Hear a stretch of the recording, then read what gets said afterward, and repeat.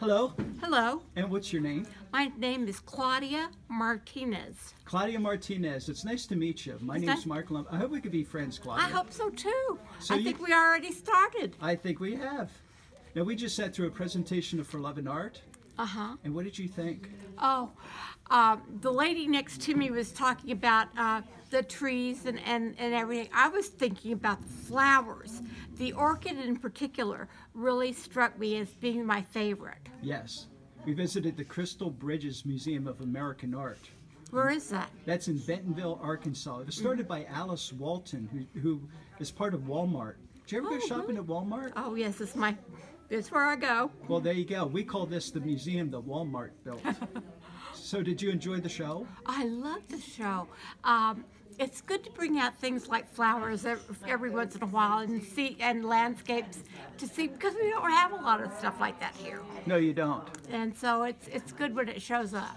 Now, do you also have bingo, and do you watch TV and all that? I watch TV, but I'm not a bingo person. You're not a bingo person. How is this different than watching TV? Your part or For you? For me? Would you rather watch TV or be part of this present? I would be part of this presentation, but I love TV. I used to be a television producer. Oh, you were? Yeah. So that was your business? Yes. I gotcha. And what do you like about this project so much? Oh, I like it that they're reaching out to everybody. Yes. That's the part that's so cool. Yes. We want to hear everybody's opinion.